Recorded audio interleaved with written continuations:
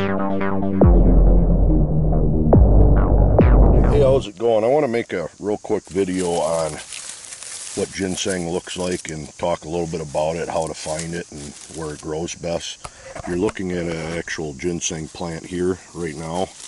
This is a smaller one, but as you see, the stems on these are not a woody stem. It's green all the way down, and you'll have what they call them different prongs, like 1, 2, 3, 4, 5, even up to 6 I've seen.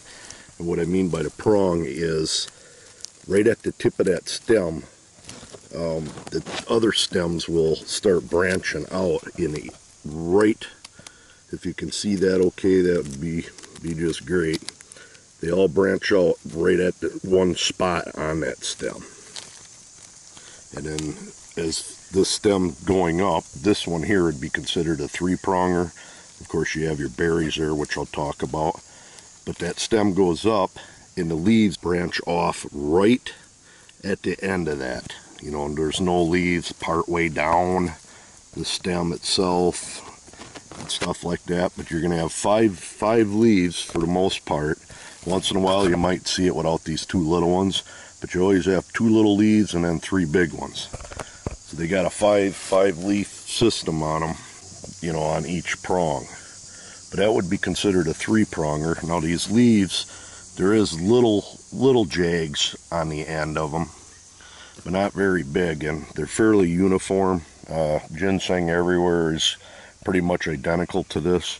As far as the berries, this is the beginning of September right now for the most part, and these are ready to drop off. They're ripe, and if you were to take a berry and squeeze it, which I probably just got juice all over the camera, hold on. But anyways, take a berry and squeeze it open, you're going to get 2 seed pods in there. And they're both hard, it's just 2 seeds in that pod, and what I do is bury them when you do find them. That's basically what ginseng looks like. There's a lot of plants that look like it. Them characteristics will, if you think you found it, that's how you tell what it is. So we're going to look around and I'll talk a little bit about it too. Alright, right next to that, I started looking, I got another one here. You're looking at a 3-pronger, and then a 2-pronger, and another 2-pronger. But when you are looking for ginseng, as in here, you got a plant there, maybe 3 there, and oh wow, here's some more. Here's the one that was a 3-pronger, a pretty big one. Holy crap. Here's another one here, another 3-pronger, another 3, another 3, another 3, a 2, and there's one there. There's a nice 3-pronger here, and I'm sure if I looked around I'll find more in the immediate area. But what happens is, you're not going to see that far, but there's a ridge up there and a fairly steep hill that comes down, and the plants had at one time started up there, and the seed pods, the seeds through the years will roll down and catch in the rocks and crevices, and they'll grow. And what I'm looking at here, just say if nobody ever picked any or dug it, chances are, if say this was the youngest of them, all through here you would go up, you would probably see it scattering all the way up the hill if the soil conditions were ideal. And the farther up you went, the older the plants would be. And from what I've heard, ginseng can live for 70, 80, 90 years. So I'd say a lot of these plants are probably 12, 15 years old. So, and the same with working down the hill. I'll probably find some down there, but they like a real sandy silt loam soil. If the soil is like clay or like that, chances are you're not going to find it. And they like a fairly heavily wooded area, about 80% shade. They'll continue to thrive and do good. What I'm going to do today is break probably these tops off and then let them go another year. And why I'm going to break the tops off is it's ginseng season coming up here right now, and somebody will probably trespass in here and dig these. I dug this 3-pronger up here, and as you can see, this is what the roots look like. This is a very small root, but They do resemble, say, a white carrot in a sense. And there's a little bud, if I can set this down, right there will be next year's growth. And the roots can get quite large, bigger than a nice sized carrot, but this here's a very young one. This is probably only about 6-7 years old.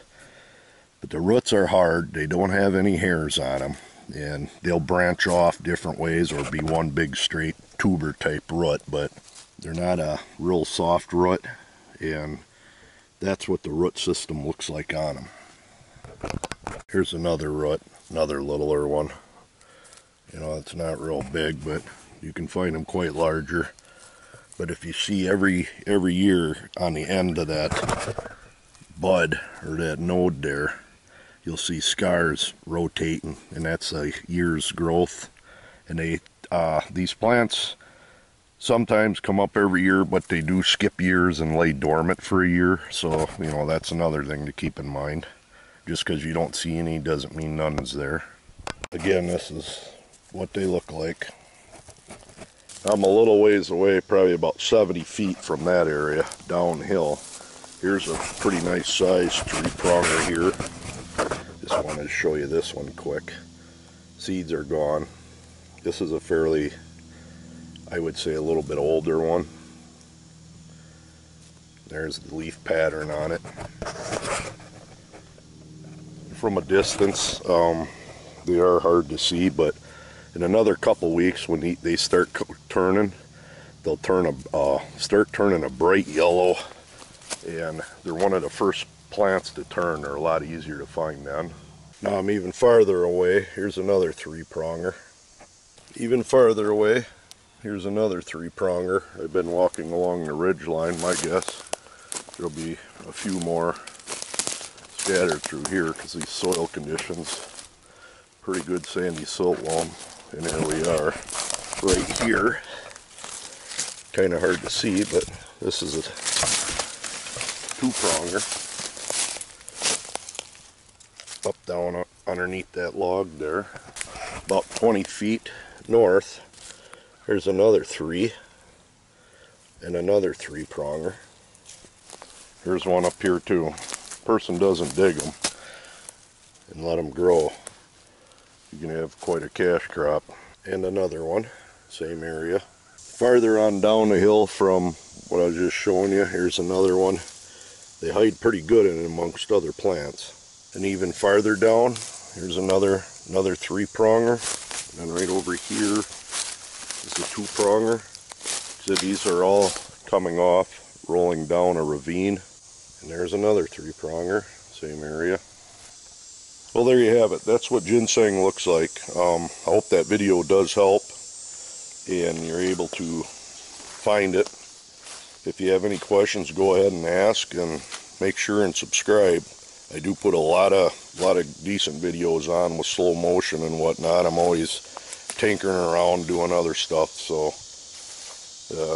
it only can help. It's not going to hurt anyways. Hey, one thing I want to do real quick is show you something. Don't mess with bald-faced hornet's nest. I had filmed the bald-faced hornet's nest about a week ago, and somebody come along and knocked that nest down. Now they're rebuilding it. So I put another camera up, the time-lapse rebuilding it, but I got stung today pretty good. These guys are wicked. I'm going to drive by quick.